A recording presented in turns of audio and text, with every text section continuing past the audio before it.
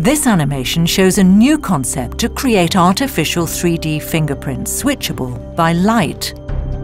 A chiral pneumatic liquid crystal monomer mixture is spin-coated on a modified glass plate, which provides a strong perpendicular anchoring force to the liquid crystalline molecules. The artificial fingerprint texture forms via self-assembly at the molecular level. After photopolymerization, the coating has a flat surface.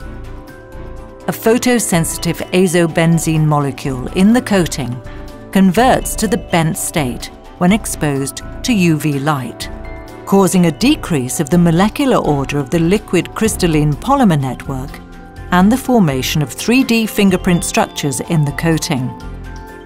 This process proceeds fast and is reversible. The fingerprint-shaped protrusions disappear when the UV light is switched off. The fingerprints can be used as a unique identifier when applied on commercial products. It also changes the friction properties of a surface, thus enabling the alteration of grip and adhesion, properties which are, for example, relevant for robotic fingers.